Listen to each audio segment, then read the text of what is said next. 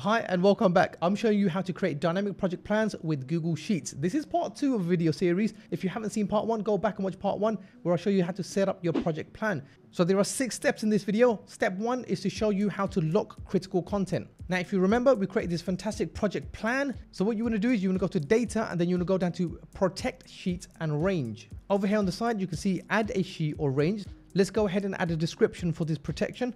I'm just going to say owner data, and let's go ahead and select what we want. We can select all of this. I don't want anyone to change the objectives. I just want them to update the status and the due date. Okay with that? And I'm going to set permissions. When it says set permissions, I can show a warning when editing this range. So anyone who edits this range, they'll get a warning. So I'm going to go ahead. I'm going to say restrict who can edit this range. And I'm going to say only for myself. If I have a co-collaborator, I can go ahead and custom this, and then I can add several collaborators here so that they can go ahead and edit some of these objectives. For now, I'm going to protect my objectives and make sure that no one edits them, and I'm going to go ahead and say done. Step 2, make communication easier by creating a group email list for your team and share status updates with everyone at once. This is what we're going to do. We're going to go ahead and type in Google Groups. Go ahead and click on Groups. In the upper left corner, we're going to create a group. The group name, I'm going to call it Rebrand Website Team. I'm going to add a description here. Go ahead and press on next. Let's choose the privacy settings. So who can search for this group? Only group members. Anyone on the web? No, we want just our group members. Who can join the group? We want it only for our users. And then who can view conversations? Of course, group members. Who can post? Group members. And who can view members? Group members. Now you can change this to the group owner or the group managers. I'm going to go ahead and say group members can view whoever's there. Press on next. So now I can just start adding all of my group members. So here we go. Let's just add a group member here. Let's add another group member, and I can have an invitation note here. So now I can go ahead and create this group. So here we go. We can go to the group and we can start messaging directly in this group. All the members are going to get an invite and they're going to get an email saying that there's conversations in this group. So step 3, we want to share the spreadsheet with your team. Go back to your spreadsheet and now we can press on the share button here.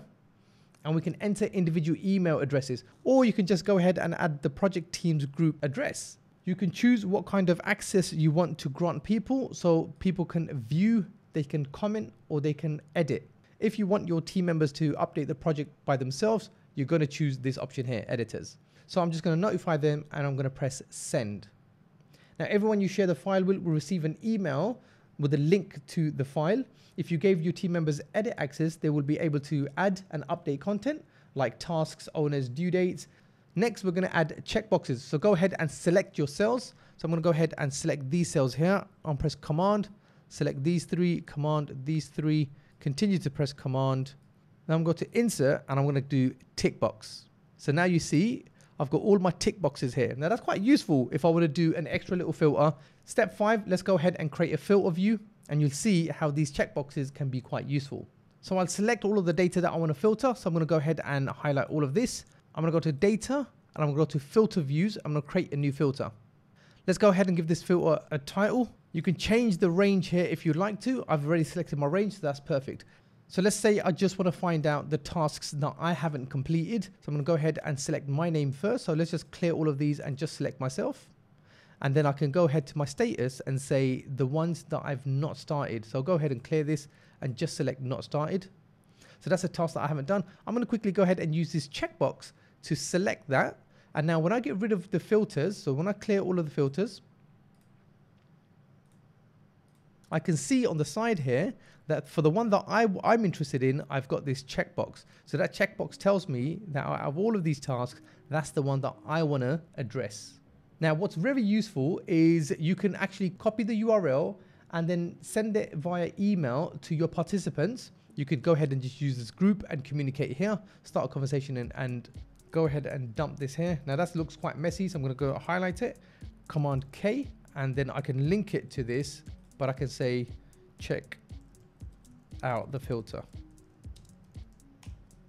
So they can click on this and I can go ahead and post that message. They can go ahead and use that filter. Step 6, we can add comments and replies. So to add a comment, I'm just going to go select where I want to add a comment, and I need to click this small little insert. Now I can press Command, Option and M. So Command, Option and M, and that will do the same thing.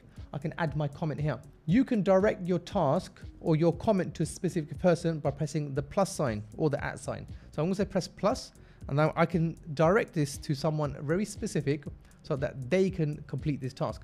Now I can say whether I want to assign it to them or not. So I can go ahead and assign it to this person, but I can also add multiple other people here. Now the assigned person will be notified and be responsible for marking this as complete. So I can go ahead and assign this, and then that will go out to that person, and then they can respond to that comment and mark it as complete or incomplete, i.e. they can resolve that issue. Now it's come to me because I've marked it to myself.